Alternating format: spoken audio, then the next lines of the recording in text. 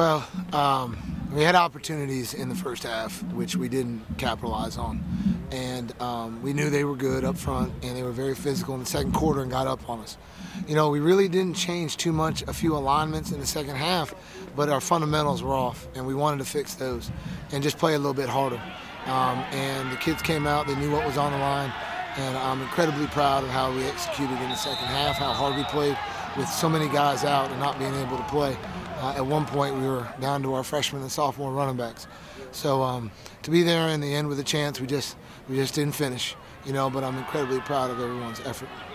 You just talk about, obviously it's tough for the senior class. You talk about some of the seniors that are on this team that made an impact on this program. Well, I'm truly blessed by all of them. I've had them for 4 years, and they've been with me every step of the way. They've been completely committed to every practice, to every workout, and I hate for it to end this way for them.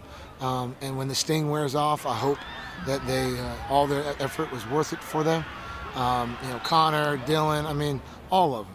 I mean, there's just so much individual efforts and how hard they played and how much it means to them. And I hate to see them like this, but that's football. And, you know, when the sting wears off, I think they'll be pretty proud of their efforts.